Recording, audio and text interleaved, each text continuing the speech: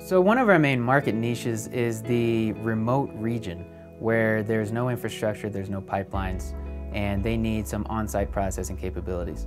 That's a pretty hard proposition to have that site staffed 24/7, especially in North Dakota when it's 30 below.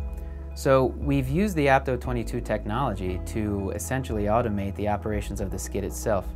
And by adding remote communications on top of that layer, we can actually monitor and control all of our field units from here in Lakewood, Colorado. We have the ability of keeping our brain trust, if you will, in-house. We have engineering right next door to operations, to where if we encounter troubleshooting issues, we can respond very rapidly. We avoid all the complexities of maintaining operators on site in all varieties of weather conditions. And we're able to provide on-spec product to the client at all times. So Pioneer Energy's legacy is as a research engineering firm, and that has certain technology platforms associated with it. And when you have a Windows PC as a critical component of a PID loop, it makes you a little uncomfortable sometimes. And so we just had this thought in our heads that autonomous is what we were trying to provide to our clients. Autonomous was the type of controller that we needed. We also have pretty tight deadlines around here, and we didn't have a whole lot of time to tackle the steep learning curves of some of the other commonly available industrial controls infrastructures.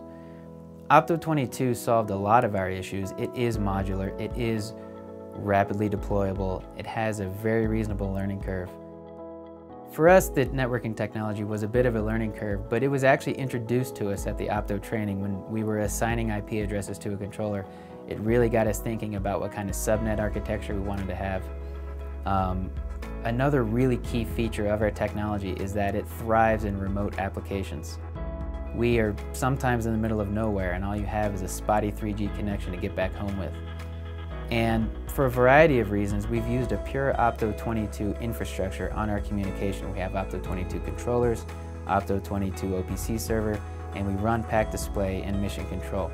That entire infrastructure with no modifications is incredibly lightweight as far as bandwidth is concerned, and allows us to right out of the box fire up a display over a spotty 3G connection and actually operate these systems remotely.